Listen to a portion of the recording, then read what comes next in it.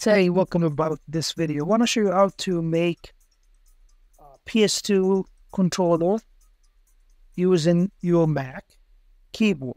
So first you need to go to settings. You go to controllers, and from the control screen you go to control 1, and here you need to set up the file configuration. For the settings here, if you have the D-pad, we just click on the up, we click on the arrow on the keyboard, the up arrow. The same thing for the right, same thing for the bottom, same thing for the left. And for the analog, we need to keep it as is. So up, right, down, left. For the L2 and R2, we set on L2 we set 1, R2 we set on 3. For the R1 we click E, and for the L1 we click Q. The select is return, and the start is return button, and the select is shift, right shift. Okay. For the face buttons, we put it as following. We have first ASD on the keyboard, so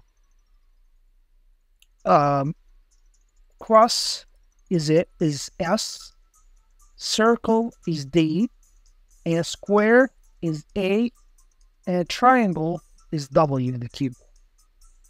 Okay, then we just close this. We go back here and test it out. And right, this is. Here are all the modes. You click D and S, which is the corresponding to the controller. This is, this is the W. So right now, let's go query.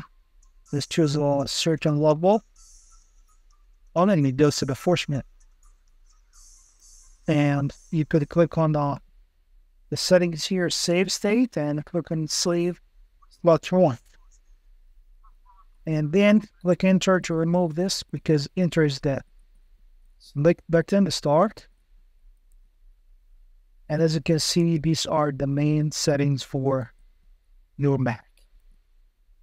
For the other settings, I highly recommend to keep as is. So right now, you can see everything is perfect. I can jump and hit the boxing and so forth.